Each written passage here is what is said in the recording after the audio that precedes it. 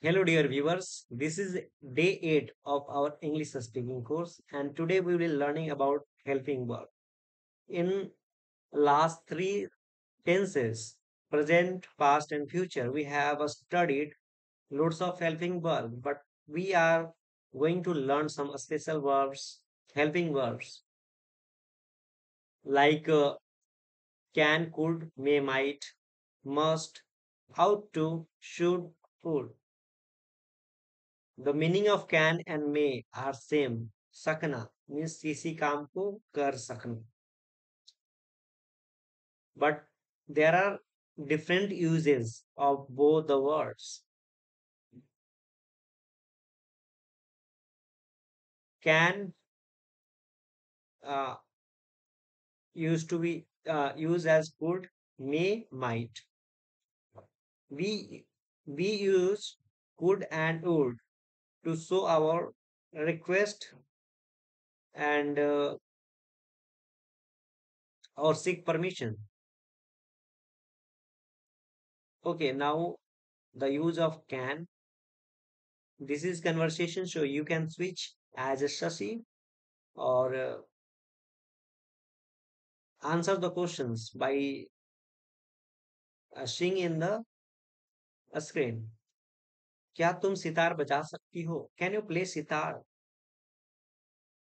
क्या तुम मेरी पुस्तकें लौटा सकती हो? Can you return my books? क्या तुम संस्कृत पढ़ सकती हो? Can you read Sanskrit? Okay. Use of may. क्या मैं अंदर आ सकता हूँ? May I come in, sir? क्या मैं बाल सभा में सम्मिलित हो सकता हूँ? May I attend बाल सभा, sir? क्या मैं सुरेश के साथ जा सकता हूँ, sir? Sir, may I accompany Suresh? Okay. Use of would. क्या तुम यह काम अकेले कर सके? Could you do this work alone? क्या वह समय पर तुम्हारी मदद कर सकी? Could see help you in time? क्या तुम्हें क्या तुम मेरे लिए पानी ला सकते हो? Could you bring me a glass of water please?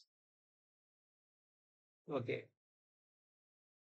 Might, must, out to, could और शुड. शायद सोहन ने उसकी मदद की. Sohan might have help him. शायद वह यहाँ आया होगा. He might have come here.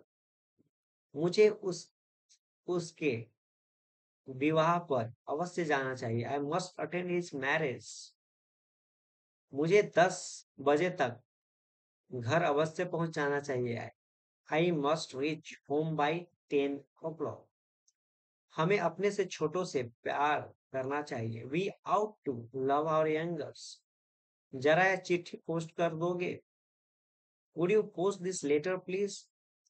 तुम्हें कक्षा में अधिक नियमित रूप से जाना चाहिए. You should attend the class more regularly.